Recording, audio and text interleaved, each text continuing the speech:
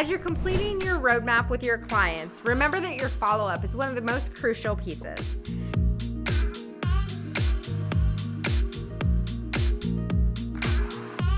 Following up with your clients is going to help with your retention and making sure that your residual income stays strong. There are several different ways that you can do this follow-up, but we want to make sure that you have the best practices possible. At Magellan Healthcare, we've come up with a client retention follow-up process that we feel really works. When you first complete an initial sale with a client, you're going to want to follow up 10 days after to see if they have any questions and if they received their documentation by email or mail yet.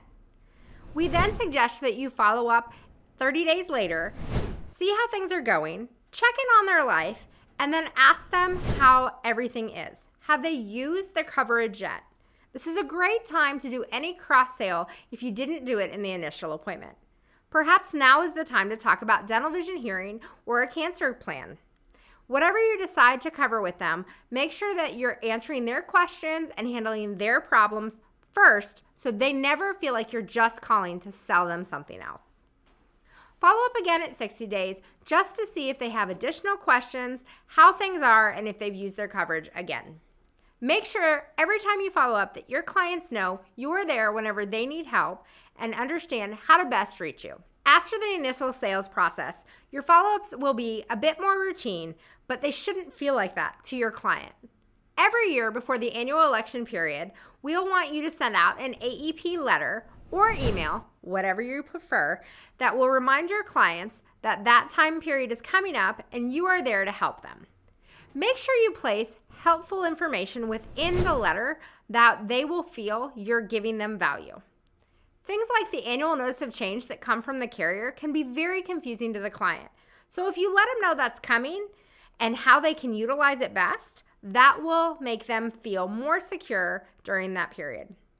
Whenever your clients feel like they're more secure and they understand what's happening, you're adding value that cannot be replaced. Other ways to follow up with your client are birthday cards, holiday cards, or New Year's cards. Little things that let them know that you're thinking of them. Give us a call at Magellan Healthcare for tips on how you can send out custom cards that appear to be handwritten but save you time to be printed digitally. Next, we really suggest that you do at least one client event per year. Whether that appreciation event is just for clients or clients with a referral that they bring, you're adding value, showing them that you want to help them, but also showing them that you just appreciate them. Some agents love to provide pies at Thanksgiving. Others will do wine and paint nights where they cover some kind of new topic in the financial world to add that additional information to their client, but also just help them to feel like they have a relationship that is strong.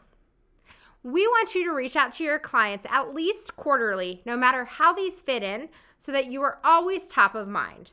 Remember, your clients are always another agent's prospects. If you're not dripping on them and showing them that they're appreciated, someone else will. Don't let somebody else get into your client's household. Close the back door by just following up. Give us a call at Magellan Healthcare so we can help you build your fail-proof roadmap today.